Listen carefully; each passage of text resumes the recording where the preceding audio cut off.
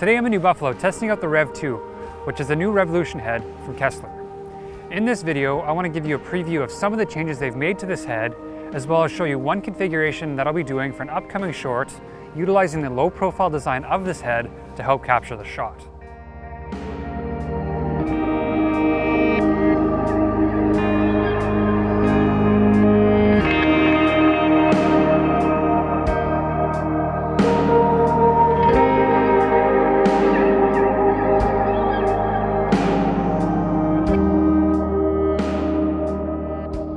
Originally, when Kessler developed version 1 of this product, it was to be used in the underslung position on cranes. However, with the ability to use this head for shooting a time lapse, people started to use it in the overslung position. In this position, the center of gravity is higher. This forces you to make sure your base is secure before shooting, because with any setup, the higher your center of gravity is, the more unstable it is. In order to make the head more suitable for shooting in the overslung position, Kessler made a few modifications. The first thing they changed was motor position. They took the pan-axis motors and inverted them. By doing that, they were able to lower the space mounting plate by 3 3/4 inches to 1 3/4 inches. Now, if you're wanting it even lower than that, you can pull these cables out, remove these standoffs, and make this height here 1/4 inch. So you can mount this base plate directly to the head.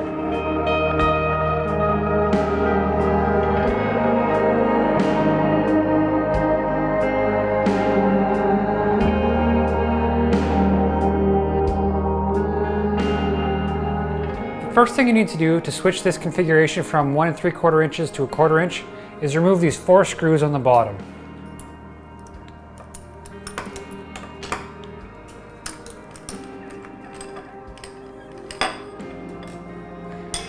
Now the next thing you'll want to do is take out the 4 screws on the bottom of here. And once you've removed the 4 screws, you've then removed the standoff. Now what you want to do with this base plate, when this was mounted to the standoffs here, these holes were facing the bottom. However, when you want to attach it to the actual head, you want to make sure you flip the plate over the other direction and then line it up with the holes.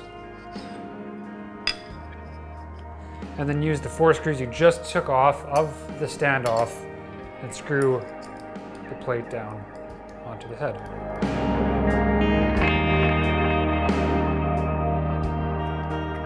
And you've now configured the Rev 2 in the 1/4 inch configuration. So now this here, you've cut off another 1.5 inches by removing this standoff.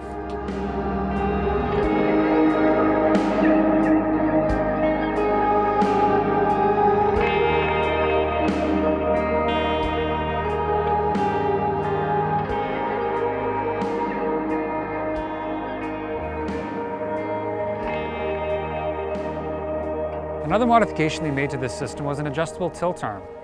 By doing this, they were able to lower the head by 4 inches. Now there's 5 different heights you can choose between using the available lock pockets. To adjust, simply loosen the screw and fine tune to the height you desire. In its lowest configuration, this head is 8 inches shorter than version 1, which is about half its height. However, if you are needing access to the original size of the Revolution head, simply loosen the screw and extend it to its full length. If you're shooting with like a longer lens or matte box, you may need to bring it to this higher height to gain access to its full movement. One great feature of this system as well is the ability to choose between a 500 and 1000 series motor.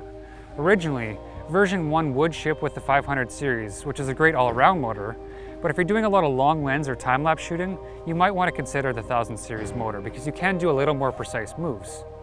Now the biggest difference between the 500 and 1000 series motor is that the 1000 series motor is half the speed of the 500, but has twice the amount of torque. If you're doing, again, a lot of precise shooting, you might want to consider the 1000 series. But if you're shooting live events, you probably want to stick with the 500 series.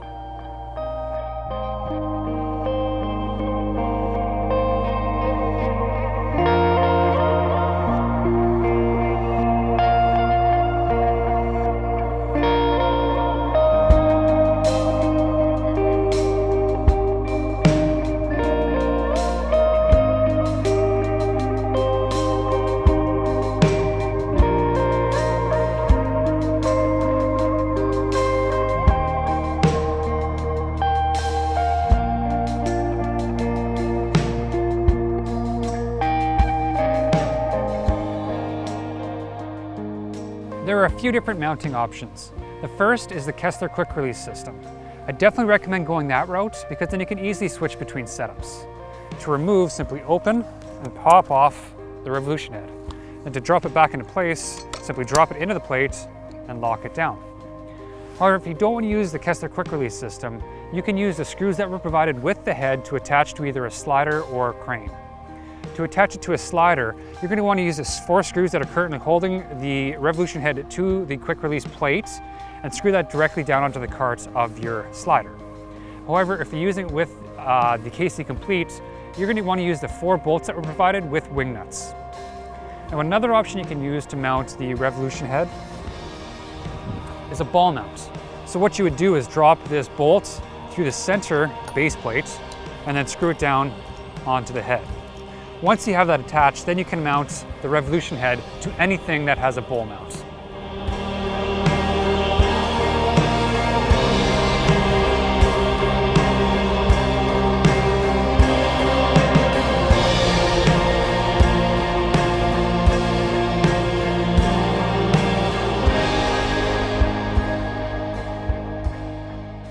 What I want to do now is rig up the revolution head in the back of the car so I can do a 360-degree drive laps through downtown Chicago. So I'm going to take the head, pop it off of the tripod. And I've already got a tripod rigged up in the back of my car. And drop it down. Now what I've done to rig this up here is taken a couple ropes and lashed it down to the car, and you'll see there's very little movement. So the last thing I want to do is leave you with a few different shots showing you kind of how I rigged it up in time-lapse format, and then leave you with the final 360-degree drive laps through downtown Chicago.